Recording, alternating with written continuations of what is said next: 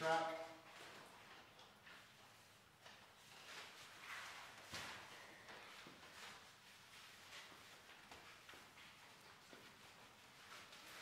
Full length.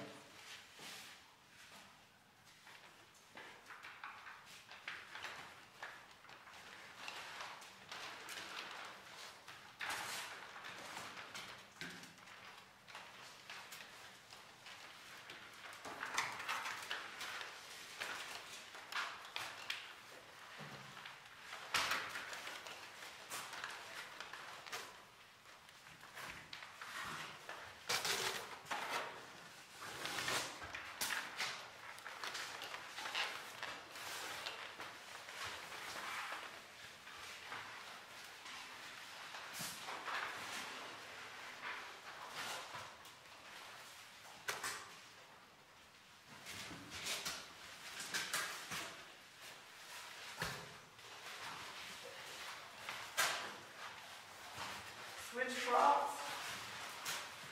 Slowly introduce them. Count 1, 2, 3. Go to the middle of the hallway. Count 1, 2, 3.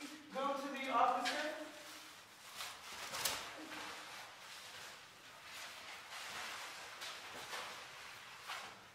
Count 1, 2, 3. Go out again to your original position. Stand in the middle though. 1, 2, 3. And go back to your original place.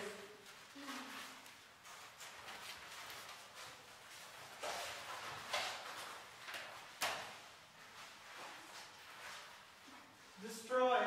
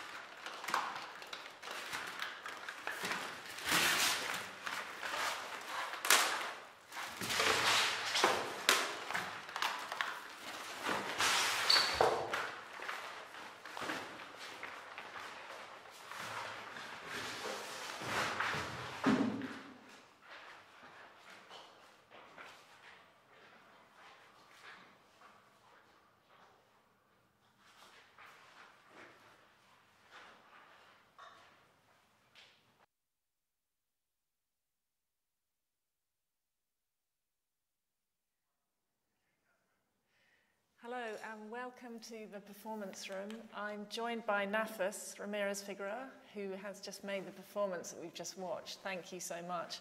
And also by your doll. Does she have a name? No. No, she's going to be with us. If people have questions, I've got some questions for Naufus, but you can also submit them using the hashtag performance room to YouTube, Twitter or Google+. Thank you. Thank you. That was incredible. A nightmare, a hallucination.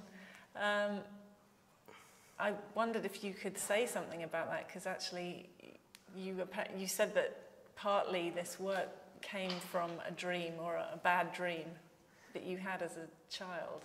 Yeah, well, I think it comes from several dreams or a layering of them. in a way, I have some memories of stuff, but then in a way that maybe they're sometimes confused if I actually dreamt them or I saw them somewhere. So I think partly this is why I wanted this kind of rolling camera up and down the hallway to give that sort of cinematic sort of feel of up and down. And yeah.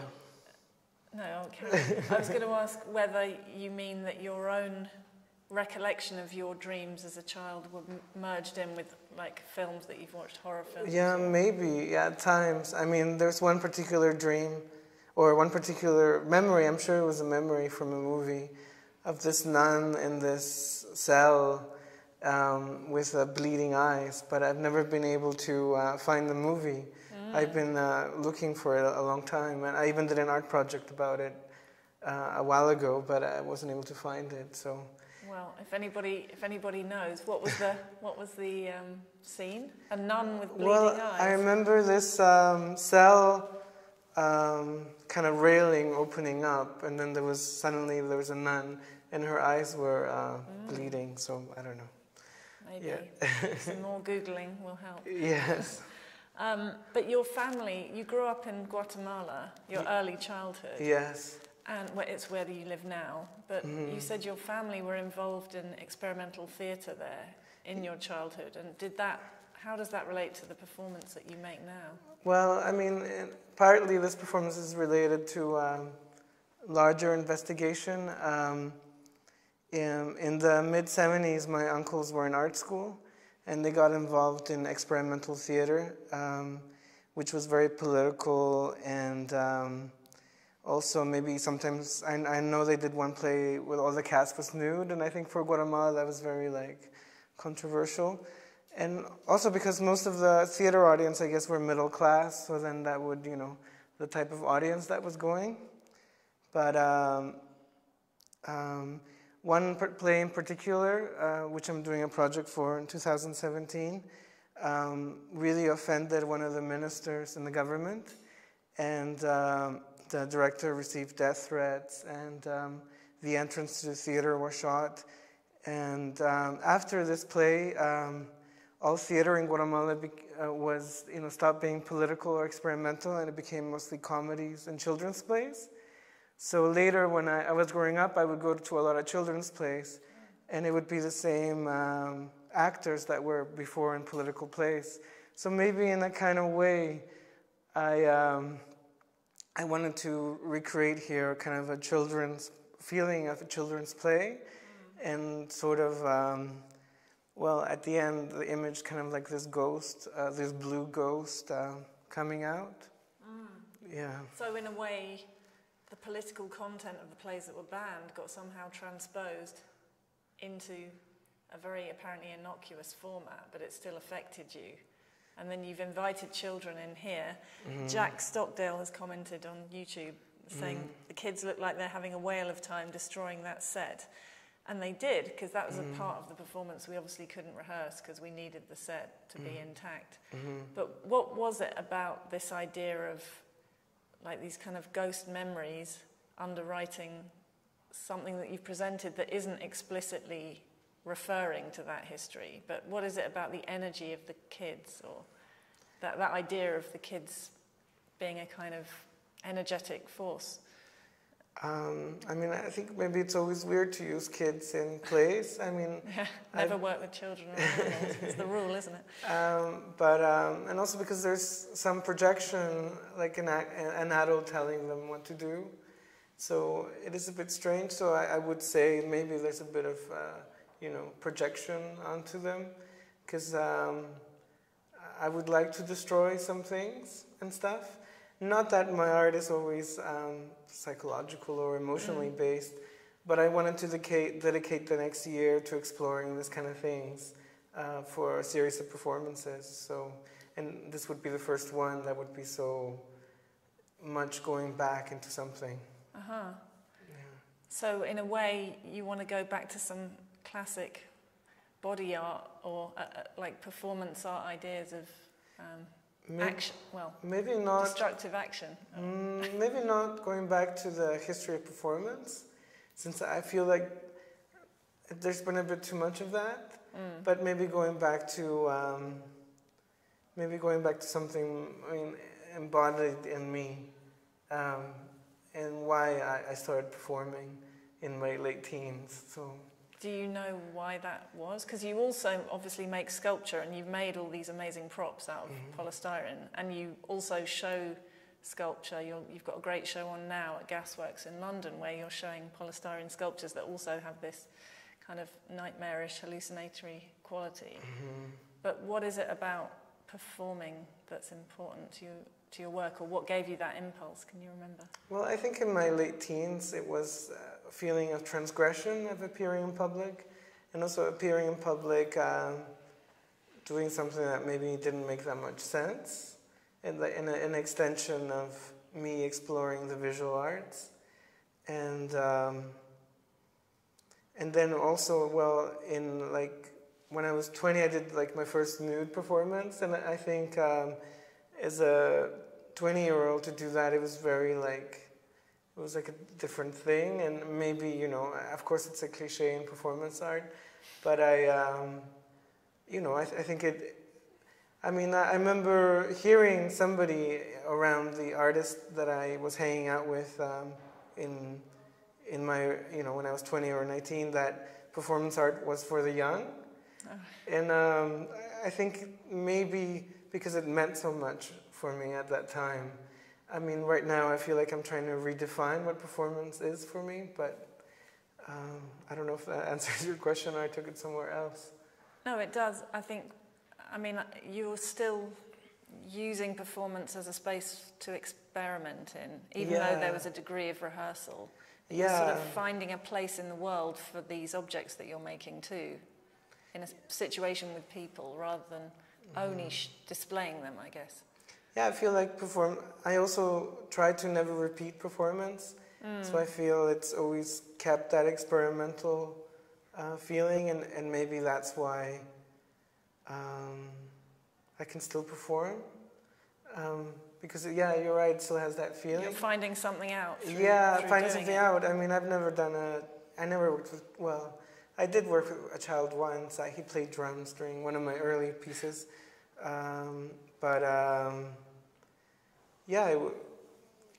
Trying different things, and also right now looking at different ways of performing, like looking to like children's plays and such things right now. Yeah. There are quite a few comments and questions and things coming in. Chrissy Titania, if I've pronounced it correctly, has said it's definitely nightmarish towards the end. The doll sculpture is very haunting. And Rafaela Davis asked, related to what you've been saying about performance actually, do you feel the piece becomes less of a performance as it exists as a video? And could it be seen as being less honest in that sense, being, you know, presented towards the camera than a live situation? I feel like in a way, having the children here and having, you know, you can't rehearse with them that much, and so then it kept it more to the spirit of performance art that I know. I wondered if you almost brought the kids in for that reason, actually. Maybe. That they could maybe unconsciously. Authentic, you know. Yeah, this frantic thing, and I know weren't sure whether what we asked them to do would actually happen, but it did. Well, and then they brought their own stuff, so it is strange, you know, performance art through video, but I feel like when I was 20 in the late 90s, it was hard to see documentation of performance art. Yeah. Like the performance art that I knew was the performance art that I would attend, because there was nowhere I could see it. And so I think now it's different, because you do have access to archives and different stuff. Of course, a lot of it is really bad, but that's the nature also. But we actually wanted in the series to make it as a primary space for the performance, you know, to camera, rather than it being a second. Yeah, I mean, it's about the camera, and the camera is very present here with the tracks and everything. Yes. Yeah, well, you used it and played on that, which was fantastic. Lots of other comments. Leon Harris said, the dark scene with the glow-in-the-dark body remind me of a nightmare or bad dream. That lingering phantom-like figure was creepy. Someone else commented, Domenico Olivero, asked whether the children was a kind of game for you. Is art a game? That's a big question. Well, I set up a few rules and some things that they could do, so it was a game. Yeah, I mean, I guess a lot of performance like Fluxus in the 60s would use game strategies. You didn't use it explicitly that way. No. But it was playful, I guess. Yeah. How you involved them. Jack Stockdale's asked another question, actually, about the Civil War that's been part of Guatemalan history. And is that part of what you think about in making work? And how's your work received in today's political environment?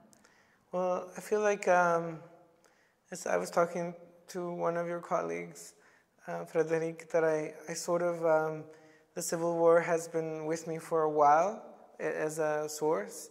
But of course, it's been quite a few years since it ended, and it marked my childhood a lot. And I sort of wanted to, I want to get over it and maybe make art about other stuff. I think maybe the Gasworks shows a bit about that because it's about conspiracy theories and reptilians. God's reptilian finger. Yes. Yeah. So but then in performance art, and also because my memories are, embodied, and it's the body, when you do performance art, I guess unless you use other performers to totally perform for you, it's hard to get away from yourself. Then I wanted to, look at that more and not ignore it, so that hopefully after the next year is over, maybe I'll make art about something else and I'll be liberated from that. Yeah. Well, yeah. I guess the figure of the ghost has kind of recurred, and I don't know if that's connected. Yeah, and also the blue ghost. The blue ghost specifically. Yeah, well, in that video I did, which you used for your trailer, where I paint my friend in chrome blue, that's part of it. Why is the ghost blue? I'm not sure. I think partly it has to do with... The blue light, the black light. The blue light, but also this kind of stories about the will of the wisp, and this kind of blue smokiness that supposedly appears in graveyards and stuff at night. So, I don't know, maybe like a little folk story kind of influence. And also preparing for this, I had a dream or something with this group of dancers dancing in blue pajamas. So I think partly That's why you have the kids. maybe, yeah. So then the blue came off again or came back again. Interesting. So all these compositional questions are coming together to create the mood more than necessarily a strict narrative, even though you're quite influenced by literature and stories. Yeah, I mean, straight narrative isn't, what I do. And also, even in literature, I really like literature that doesn't really make sense or is not so narrative. So, yeah. There's a comment from Angelica Chido-Tsoli, who says, hello, people. It's the first time to join Performance Room, and it's so amazing, the live performance, the Q&A, and the chat. But she's saying it reminds me of the Black Theatre of Prague. I don't know if that is a reference point for you. I'm not familiar with it, but look it up. Yeah. There's another question, Pasty Normal. I think that's Pablo Bronstein, who made a previous work, asked, is the use of polystyrene an evocation of an earlier period of film history? Maybe. Why do you use polystyrene? Well, it started off, I did this, one of my first opportunities to dedicate myself to sculpture was at Schloss Solitude in Germany.